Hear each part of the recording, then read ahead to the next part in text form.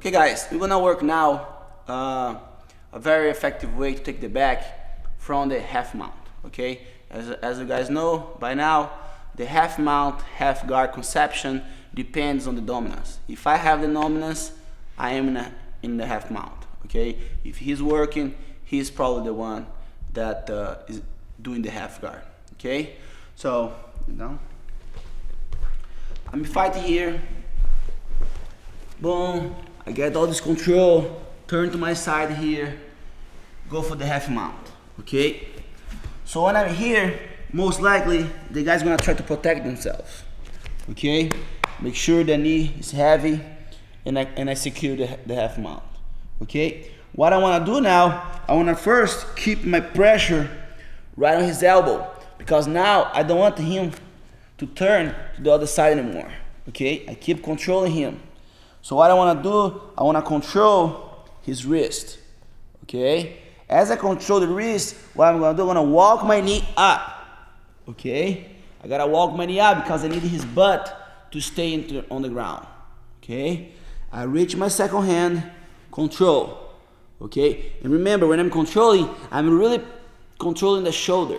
Okay, all the time I'm talking about back, I'm talking about chest behind the shoulders. So keep that in mind all the time we're talking about back.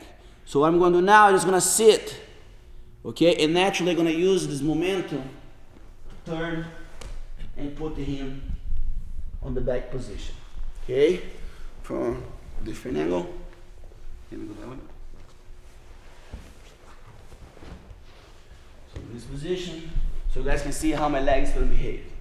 Boom, I go, I turn, go off the mount, he protect. Okay, keep my protection, see what's going to happen here, turn. Okay, control the wrist, control my own wrist.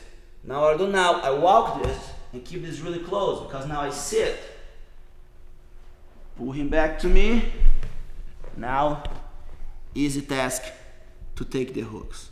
Okay, for another angle. Here, boom, go for the mount. Keep the belly right on his triceps.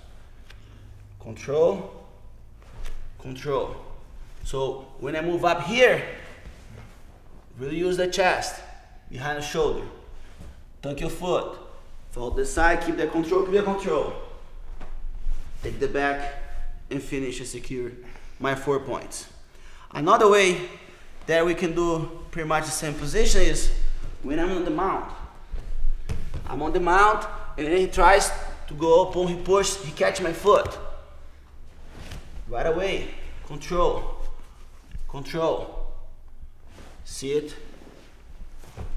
take the back, and get the 4 points for the back control.